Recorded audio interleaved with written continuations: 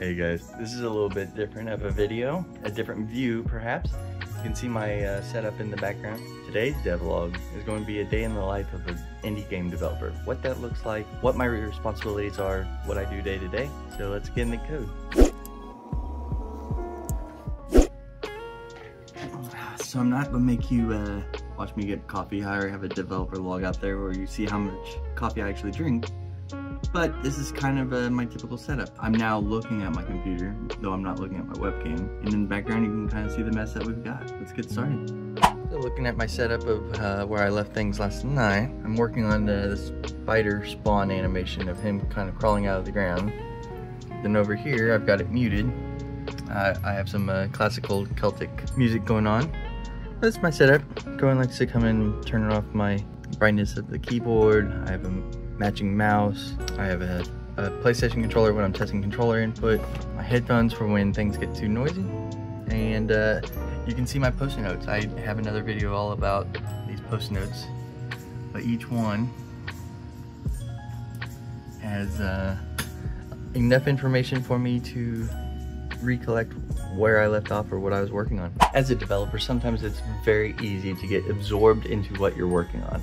But it is important to remember to take those breaks, get away for a couple minutes, keep your mind fresh. Because when you're staring at a problem for so long, sometimes you're your own impediment.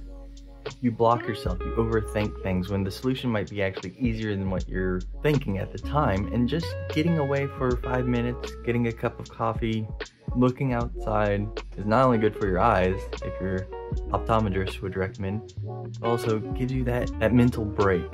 So you don't suffer from fatigue, which leads to depression, which leads to no work being done. So I don't always set a timer of my scheduled breaks, but there are occasions where it's nice to have something on your calendar or an alarm that says get up and get away. Okay, so one thing I wanted to do is treat this more like a mod than actual game development, because you can easily begin to overthink multiple aspects of the actual game development. It's easier to instead think of how I'm going to just replace X with Y, for example.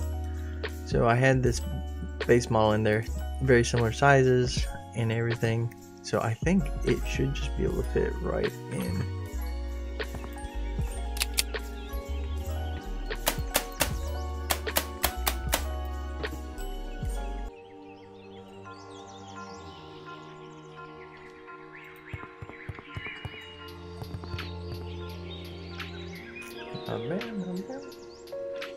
Okay, so a few hours have gone by. We've done some development. I did some film editing for some devlogs and other promotional material for Spookville, and now it is lunchtime. So I'm done with lunch, and I want to start prepping for dinner. And dinner is a special time of the day where after I'm done working, I like to unwind, listen to some music, and cook a good meal for everybody. So today's dinner is going to be some crock-pot chicken with cream of mushroom soup, cutting up a little bit more mushroom to put in there, and mashed potatoes and another vegetable. Hey guys, okay, come with me. I just got another cup of coffee, and I'm going to take another mental break. So this is probably my last afternoon break. Gotta clear my head like I talked about. Stay motivated and everything like that. You've got to break your day up. So I want to show you one of my favorite pastimes that's not game related per se, but something I find enjoyable, relaxes me, lets me empty my brain. And I'm not very good at it, but I enjoy it, and that's the main thing. So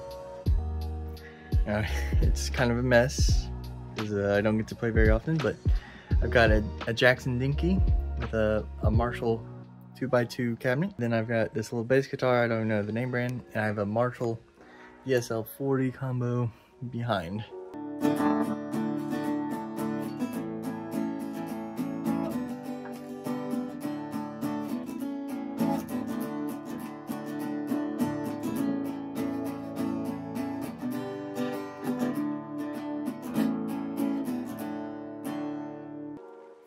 Okay, so where I left off was the spider was spawning with the particle effect that generated around it, and then we were working on the spawn animation.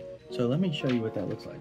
So now we are in Unity, and as I mentioned, we are working on the spider spawn script. So when the spiders appear, I wanted them to kind of come out of the ground magically, not out of a burrow, but like they were spawned in by magic. And so if I look at this prefab I've created, I'm using this particle effect that looks awesome. Like it looks like he's doing, but it just kind of spawns in the ground. I've got it centered around the spider and it looks good from afar, but that's it. So what I would like to do is actually create a little animation that gives the spider some life, that makes it look like he's alive this morning.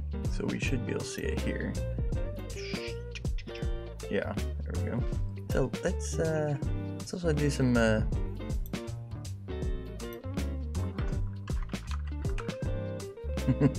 that's your normal size of spiders right there. Okay, this is just a few minutes later. I'm actually back working on what I just threw away because I had the thought it would sure be nice if there was like a an audio clip that played with that. A few moments later.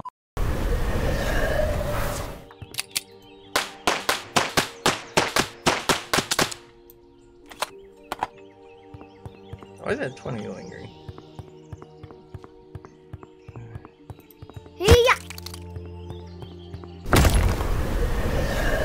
That looks good. Oh,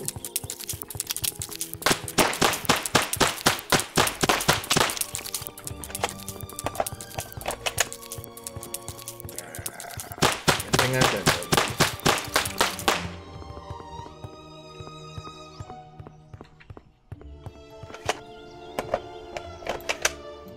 So remember, it is important to celebrate these small wins, regardless of how small. So I already had some stuff done for the spider, create with the AI follow behavior, the attack, but I really wanted to spruce up the way that he spawns. Play an animation, have a nice little particle effect. That's complete. So I can actually now throw away the post-it note that I wrote right here.